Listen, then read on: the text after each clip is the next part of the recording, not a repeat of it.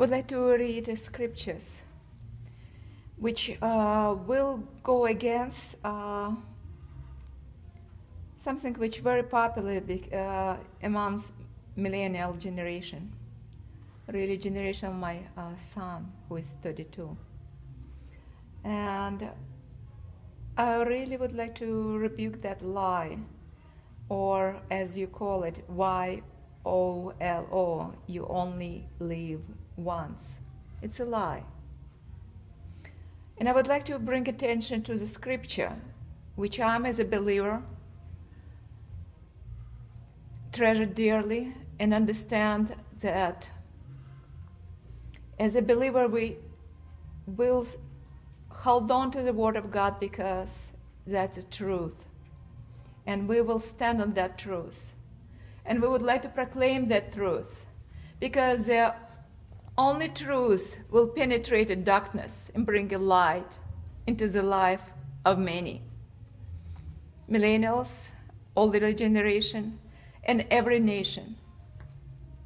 And this is a message which was, as we call, revelation of revelation, but it's really a revelation of Yeshua HaMashiach, which was given to his beloved disciple on the very distant Roman island Patmos, where his disciple was already, I believe, in his 90s, and he was sent there by Roman government.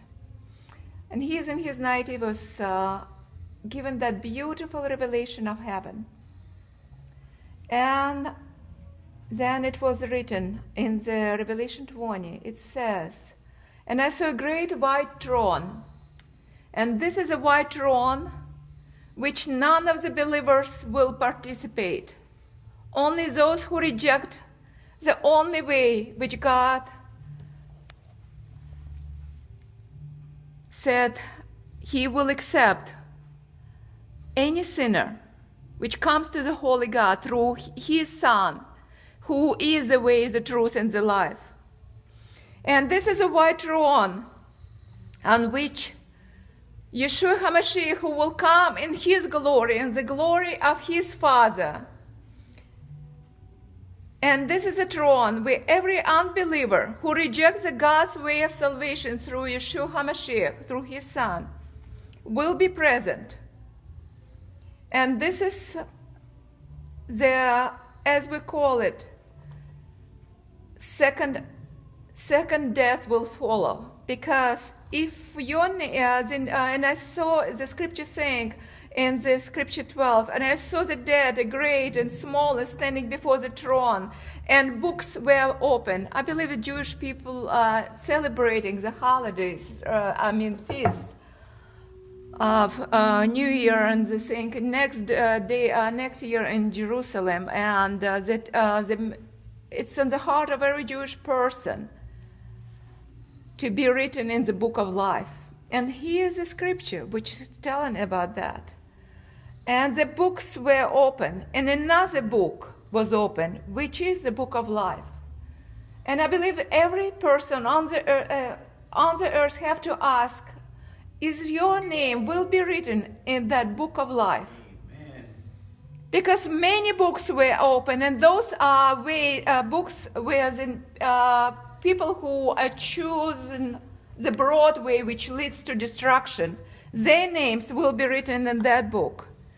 But book of life only to those who believe that Yeshua came in the flesh, that he God in flesh, Emmanuel, as we call him, in this holiday season when you hear the beautiful songs in every, I believe, business when you walk in. You hear about him, some warmth comes in your heart, but you don't understand what it is about, because it was a glory of the Father and the Son.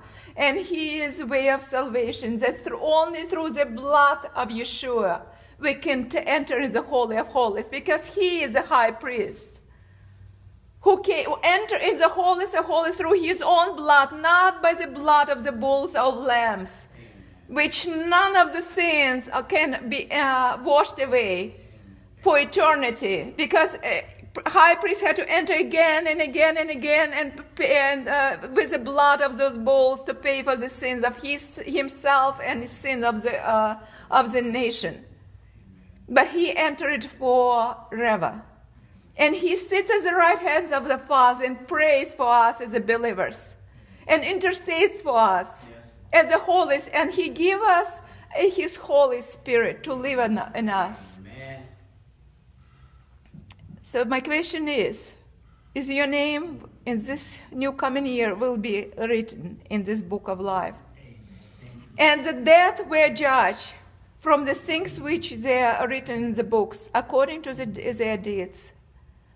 Yeah, we cannot enter into heaven through our deeds. It's through the mercy of God, through his kindness, by grace, as we call it. It's unmerited favor. Because by grace we are saved through faith. Because Scripture is saying, because God in his mercy, because of his great love through which he loved us, he made us alive with Moshiach. While we were dead, dead, spiritual, walking dead. Amen. He made us in life. He made us, he brought us to life through Moshiach, through grace, by faith. And this is how we enter it in this relation with Holy God. This is not by deeds, not the works of righteousness, but he expects us to bring, and as a fruit of that exchange, wonderful exchange and adoption into the God's kingdom, that we will produce those good deeds. And the sea gave up the dead which were in it, and the death and Hades gave up the dead which were in them, and they were judged, everyone by them according to their deeds. And anyone's name was not, and if anyone's name was not found in the book of life, he was thrown into the lake of fire. Amen. It is tremendous to understand.